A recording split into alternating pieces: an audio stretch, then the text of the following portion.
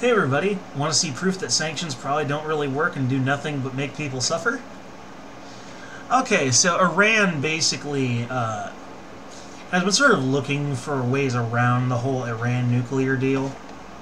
Looking for a workaround or a backdoor through it, you know? And the U.S. has apparently recently targeted Iran's metal sanctions for Tehran. And Tehran has been relaxing its nuclear deal compliance, which is why these new sanctions on metal exports have happened. Both on metals and heavy water. This happened on Wednesday. Trump imposed the new sanctions on Iran targeting revenue from its exports of industrial metals.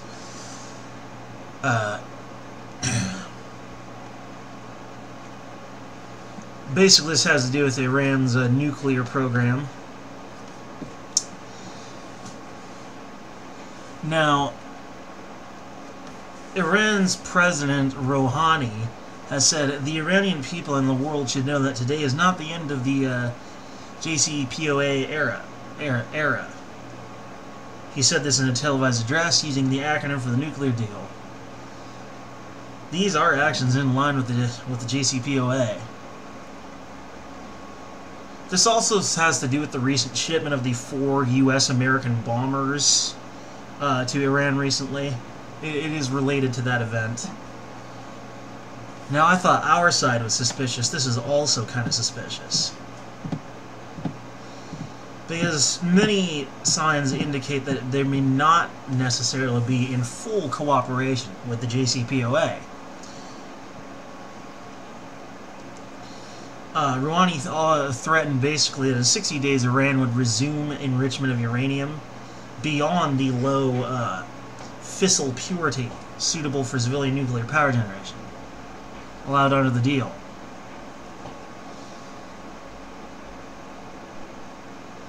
These sanctions have affected the oil exports in Iran somewhat, with a possible ban on oil sales, which is likely to sharply increase the economic hardship for Iran's 80 million people. Now,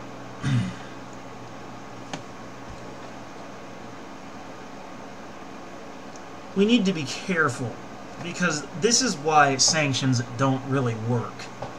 All they really do is force a given country's government into a situation that is ultimately untenable. And naturally that's the point, and they think that's going to make them back down. But the truth is, it really isn't. Instead, they're going to think it's unfair and look for a workaround. And this is precisely what they're doing. Now, Russia and Iran both blamed the United States for what they portrayed as Tehran's forced decision to suspend some pledges on the nuclear deal, according to the article, while putting the onus on European powers to guarantee sanctions relief for Iran. These sanctions we keep putting on people are just too heavy. In the cases of some countries, we're literally deciding whether or not some little family somewhere gets to eat tonight or not. It's sickening. Now see, here's the thing. A quote from Morrison says that now is the time for the community of nations to strongly condemn Iran's nuclear misconduct and increase pressure on the regime to comply with U.S. demands.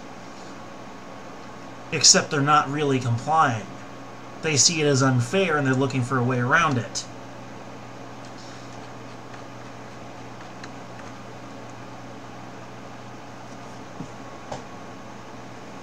Because this has to do with President Rouhani making changes that seem tailored to ensure Tehran avoids triggering the deal's mechanism to punish it for violations. That's the current strategy. He's trying to get around the deal so he doesn't have to get punished and still get to sell enriched uranium or to buy enriched uranium.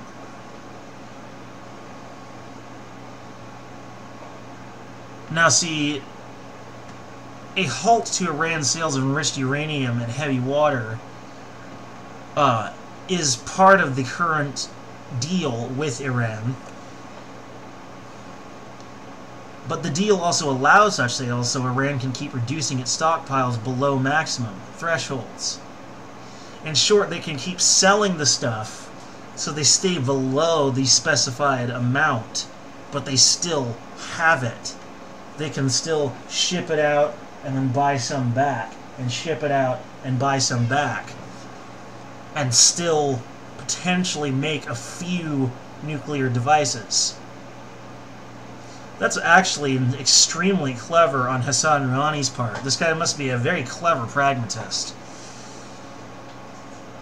I'm starting to kind of see what our military was talking about here. I still don't like the policy of harassment and threatening that we've been engaging in, particularly with North Korea.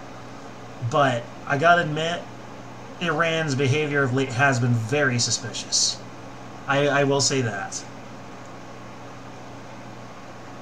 But currently Iran's stockpile of enriched uranium is still well below the deal's cap, and heavy water is much less sensitive. So again, back in, like, say, the days of World War II, heavy water was a big deal. But now, in comparison to other elements such as enriched uranium, heavy water is not the big deal it once was. So that's sort of dismissible for the time being. Nonetheless, Iran has been maneuvering themselves very cleverly. They're clearly looking for a way around the deal and still try and have the chance to build missiles or nuclear devices, possibly nuclear reactors. But could be something more than just a mere reactor. They could be looking to build an actual thermonuclear device of some kind. Anyway,